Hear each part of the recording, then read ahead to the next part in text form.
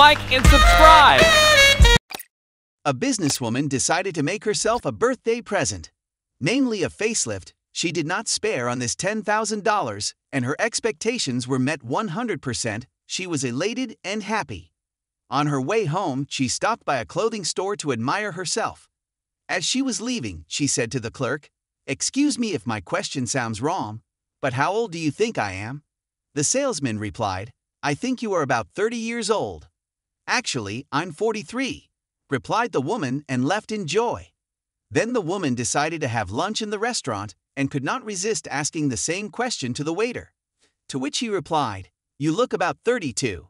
I'm actually 43, the woman replied. The woman was giddy with happiness, and walking out into the parking lot, she asked the older man the same question. He replied that he was 80 years old and his eyesight was failing, but he had a reliable method that had helped him many times in his youth.